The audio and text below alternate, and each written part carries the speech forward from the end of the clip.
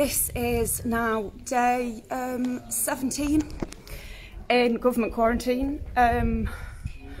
We were tested on the 14th day to see if we had COVID-19, a directive that was brought in the day before, like the directive that was brought in for institutional quarantine, whilst we were in the air travelling over here. We were not reckless in our plans to come out here. We observed what the travel advice was. There wasn't any travel advice in place for Uganda at the time. There were no confirmed cases of COVID-19. As it currently stands, there are 44 cases of COVID-19 in Uganda, 0 deaths.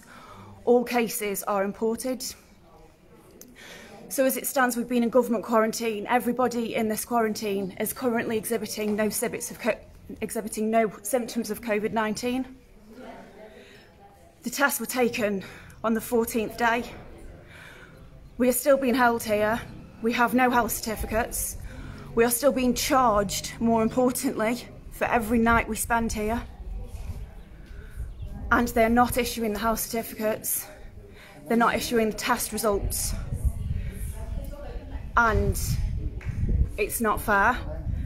And it's not right that we should be treated like this. So I'm currently staging a peaceful protest in the lobby of the hotel, where I will sit here observing the social isolation. We'll be keeping a distance of 6 feet from everybody else, but I am now urging everybody else that's here with me in this quarantine to join me in this protest, because this is not fair. You can't treat people like this. We have been more than willing to cooperate.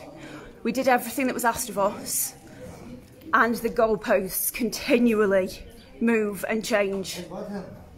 And you cannot treat people like that.